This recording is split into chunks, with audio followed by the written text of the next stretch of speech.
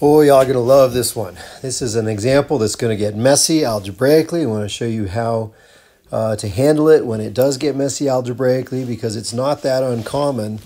But let's take a look at what we've got. We want to plug in an x equals 0. If we plug in an x equals 0 here, we have 1 over 0, because the natural log of 1 is 0, minus 1 over 0. So we have an infinity minus infinity indeterminate form.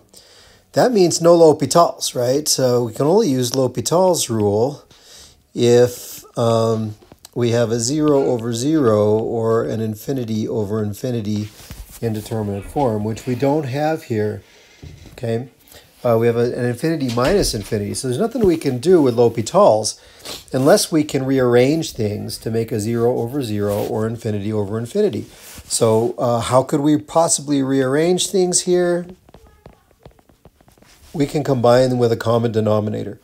So we're going to combine our terms. Look, if we are hoping to get a 0 over 0 or an infinity over infinity, we're going to need one fraction. So we're going to combine with a common denominator.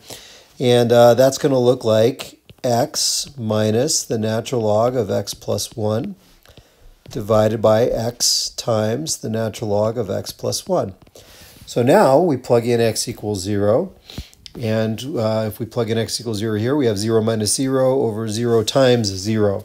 So we definitely have a 0 over 0 indeterminate form now, which means we can use L'Hopital's rule. L'Hopital's rule says that our limit will be the same as the limit of the derivative of the numerator, which is 1 minus 1 over x plus 1, over the derivative of the denominator. Now, taking the derivative of this denominator is going to involve a product rule. So we have 1 times the natural log of x plus 1 plus x times 1 over x plus 1.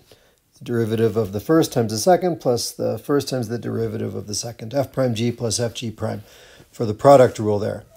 All right, so that's kind of a mess. Let's see if we can sort that out. This is not going to be a L'Hopital's rule step, but just an algebraic simplification, cleaning it up type step.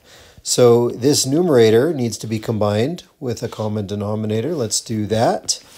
That will be x plus 1 minus 1 over x plus 1 divided by this denominator needs to be combined as well. So we'll combine that. In that case, the common denominator will be an x plus 1. Looks like we have x plus 1 times the natural log of x plus 1 plus x, all divided by x plus 1. I told you this was going to get a little messy, right? So again, this is not a L'Hopital's rule step, but just some algebra.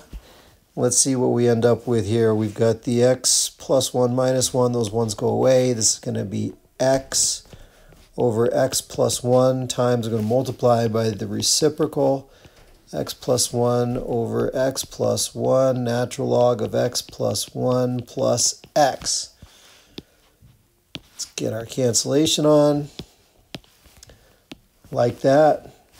So we now have the limit as x goes to 0 of x over x plus 1, natural log of x plus 1 plus x. As x goes to 0 here, we're going to have a numerator of 0 and a denominator of 1 times 0 plus 0. So we have, once again, I like this better, a 0 over 0 indeterminate form.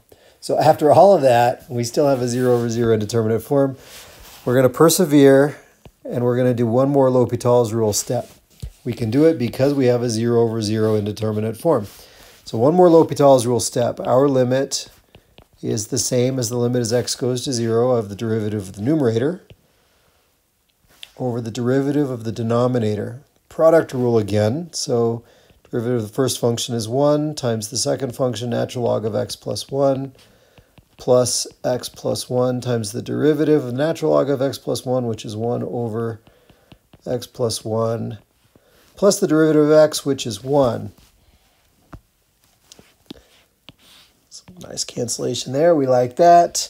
Now we plug in x equals 0, and this limit finally works. We have a 1 over 1 times 0 plus 1 plus 1. That's 1/2, and that is the value of this limit. Recapping briefly, we had to do the algebra to get it into a form where we could use L'Hopital's rule. We used L'Hopital's rule. We had to do algebra again to see what was going on, to simplify the expression. We found that we still had a 0 over 0, so we used L'Hopital's rule a second time, and we were finally able to get this to work to the point where we could plug in x equals 0 and not have an indeterminate form, and that is the answer.